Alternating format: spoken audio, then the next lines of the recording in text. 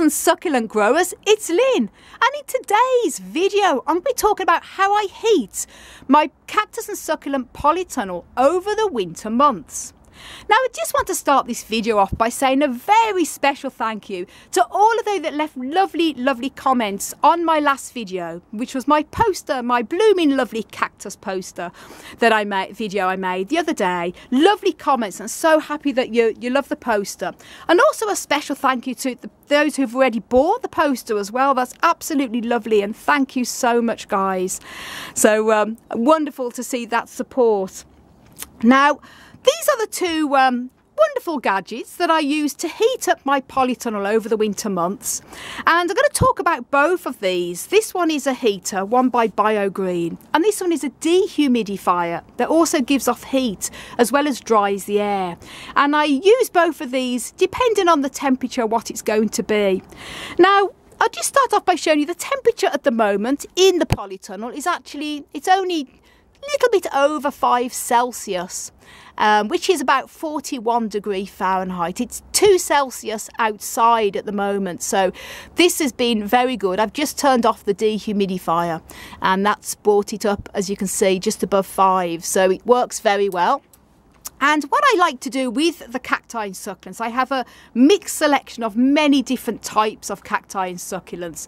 And they do vary in their minimum temperatures. For example, Lophophora can take very cold, even minus temperatures if they're dry. Some of my other cacti, such as Matucana, like these, prefer to be kept ideally above 5, but a minimum of 5 if they're dry. So I sort of go for an all-round minimum temperature, absolute minimum of 5 Celsius, which is 41 Fahrenheit. But usually the temperature in here, especially now the sun is coming out, rises to about 7 to 8 Celsius over the winter months. Now, these two wonderful machines that I swear by to keep my cacti and succulents warmer or warmish over the winter, they're absolutely brilliant, and I have made separate videos on both of these, and I'm also going to share a lot of links down below to more information on these products, because I'm not affiliated with them in any way, but I've used them now for 2 to 3 years, and I can highly recommend them if you want to look for a good heater for your greenhouse or your polytunnel. Now, first I'm going to talk about the heater. Now, this is one by BioGreen, and this is the BioGreen Phoenix heater, an absolutely brilliant heater, especially for large areas. This polytunnel here is 10 by 20 feet, so it's a large polytunnel and a lot of space. Obviously I have to heat, so a little tiny fan heater, a little electric fan heater would not do the job in here. It would just blow the air into a small area. This particular powerful machine, it's like the Rolls-Royce of the heaters for greenhouses. It's got I'll just show you the big powerful fan there that blows the air all across right to the back of the polytunnel and lifts the air up. So I could walk in here when this heater has been on an hour and check the measurements of the actual temperature, and it's pretty uniform all across, so it's a very good heater. I normally turn it like that, put it up, and you can also hang this from the ceiling as well, so it's one that you can have hanging up on some chains, or also have also onto a table or a floor. Very good heater. Now, I set this heater up when the temperature outside is forecast 2 Celsius or below. For example, tomorrow night they're forecast -2, so this heater is going to be set up. And the reason why I use the heater on the very cold nights, and I use the dehumidifier on the nights where it's forecast 3, between sort of 6 Celsius and 3, is because this does give off heat as well, and it brings the dehumidifier brings heating up by about 3 degrees to what it is outside. So if they only forecast 3 Celsius, for example, outside, this will bring it up to about 6 or 7 Celsius during the night. But I'm going to talk about this dehumidifier after. So this is why I use this one on the cold nights, is because it's a more powerful machine, and it doesn't it has a sensor on it here. Now this is a temperature a thermostat, I should say, that you can set to keep the temperature at that temperature to stop it dropping below.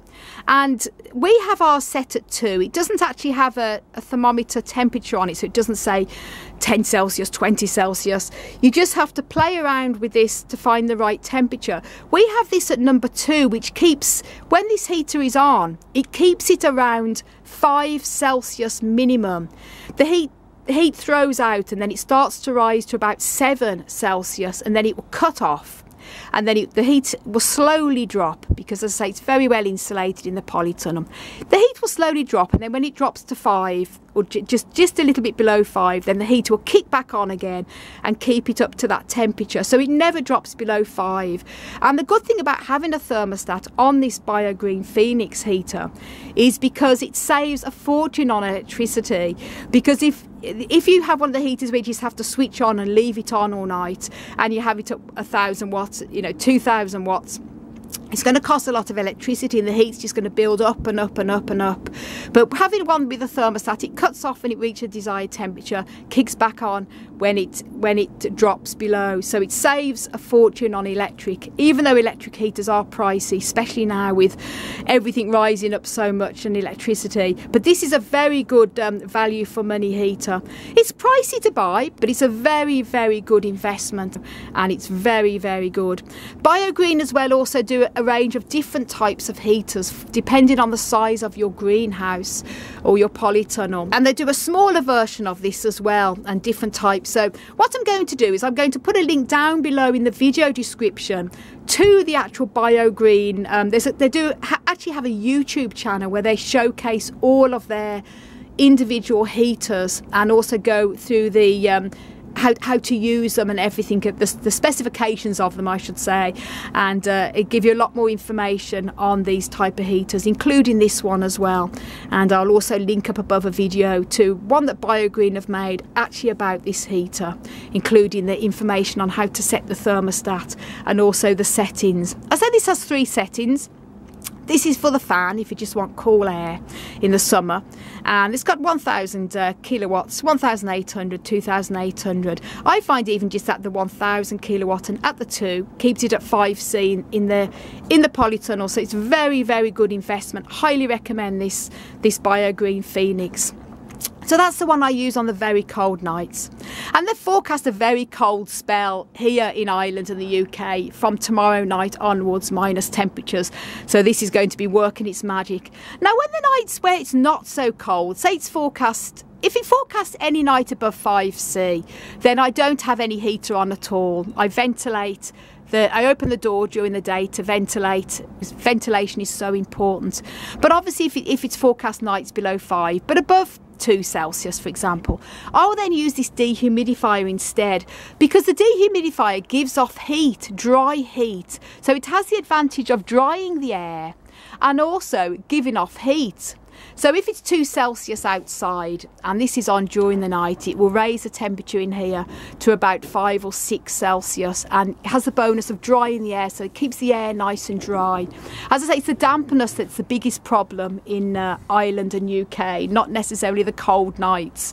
So this works its magic, but it does have. What happens is when it sets itself to the right humidity, I have it set at 40% humidity, and once it reaches that humidity, the machine switches off. So obviously that's great because it's not constantly running as well, and that saves a lot on electricity. But if it's a very cold night outside and it's dry in the polytunnel and it reaches that temperature and it cuts off, it could go half an hour, sometimes an hour before it switches back on again, and the temperature can drop very cold in here. Now if it's not too cold of a night, that's fine. As I say, the polytunnel is very insulated with bubble wrap, and the heat does stay in here, so it only drops slowly. But to be on the safe side on the very cold nights, that's why I have the heater, because that's guaranteed to keep it minimum of 5 Celsius. If this cuts off, it could drop very cold. So this is only a bit of a tip, if you have one of these dehumidifiers. They give off great dry heat, and they're great to use as you get 2 in 1. You get the dry heat and you also get the dry air as well. But if it's very cold, or you live in a very cold climate where forecasts minus temperatures most nights where you live, I recommend just going for a heater. But this here, this dehumidifier is one by ProBreeze, and it's one that's especially for cold environments.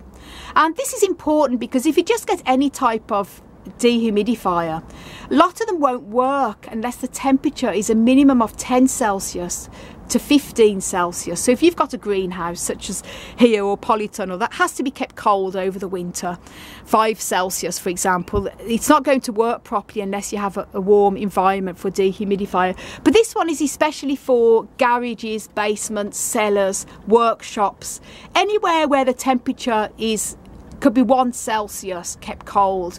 It's a powerful machine, and it's especially for cold environments. Now, I'm going to also put a link down below to more information about this ProBreeze dehumidifier, because it's a special one, especially for cold environments. ProBreeze themselves do a range of many different types of dehumidifiers, mostly for the home or the office. But this particular one is one specially for cold environments. So I'll link down below to a link where it tells you all the specifications about this particular dehumidifier. So if you want one for your greenhouse or your polytunnel to keep the humidity down and add a bit of extra heat on the not so cold nights, I highly recommend this one. And it also has when the fan comes on and the dry air and the heating element works, this will lift up here and it blows out that dry warm air across the polytunnel, and it's lovely. Again, uniform heat, nice dry air, and it brings the humidity down in this polytunnel from about 85% to about 40%. And I've switched this off now. I had this on last night because it forecast 2 Celsius and it's still 2 Celsius outside, but as you can see, it brought the temperature up in the polytunnel to just over 5, and the air is lovely and dry in here, which is really important for cacti, because high humidity is the biggest cause of fungi and other issues during the winter with cacti. So this is great to use. So highly recommend this. And I have made separate videos on both of these machines when I've installed them and set them up. So I'll also link them videos down below if you want to find out more about them. But that is what I use to heat my greenhouse over the winter months. Now I just want to mention as well, I'll show you, I don't just put it on and then just not worry about the rest of it. It's important that you have proper insulation when you have a heater, and this keeps the heat in and saves a lot of electricity, because obviously when this heater cuts off when it's reached the temperature, same with the dehumidifier, when it cuts off and it's reached the humidity, the more insulated your greenhouse is, the more it's going to keep the heat in and the dry air in. And we have bubble wrap, this thick bubble wrap on here, which it traps the heat, I should say. And also our floor, we insulate the floor. We've got tarpaulin down, and also below this tarpaulin we have tiles, slabs I should say, with some sort of foam as well underneath it, like a thin foam, and so it's sort of spongy when you walk on it, and the tarpaulin stops any damp from rising up. So it's well insulated, and that saves a lot of money on electricity as well, because if this wasn't very insulated, as soon as this reaches the temperature and it cuts off, it's probably not going to be that long before it has to kick back on again when the temperature drops. We also have a big towel here that we put over our door, because our door this is a polytunnel that does have gaps in it, as you can see. A lot of greenhouses will have gaps, especially around the door. I'll show you more so here. So when we lock it like that, this comes across and that traps the heat and dry air in, and that also saves a lot on having to have the heating keep coming on constantly to get the temperature. Now this dehumidifier here, it's one that we have on continuous. And as I mentioned more in the individual video on this dehumidifier, but we have a pipe that goes down into, this is one of our old hose lock spray containers that we use, and we just put the continuous hose pipe down here, and that collects all the water. So last night alone we had 4 litres of water that we got from the air in the polytunnel. So there's a lot of water there, and this is great because you don't have to worry about emptying it all the time. So that's another good tip as well. And as I say, they're both cut off intermittently when it reaches the desired temperature or humidity, and that saves a lot and not having to have a heater on permanently. So there we go, a little bit about how I heat my greenhouse polytunnel over the winter. And you can hear that it's starting to rain. and it's a little bit like sleet outside. It's very cold, but it feels a nice comfortable dry temperature in here. So thank you so much for watching, everybody, and for lots more tips and tricks on how you can care for and grow your cacti and succulents, don't forget to subscribe to my channel. Don't forget to click the notification bell so you can be notified when I upload new videos. And you can also follow me on Instagram, Twitter and Facebook at Desert Plants of Avalon. And do check out my website for lots of articles and growing tips on there, desertplantsofavalon.com. I want to wish you all a warm, plant-powered winter ahead.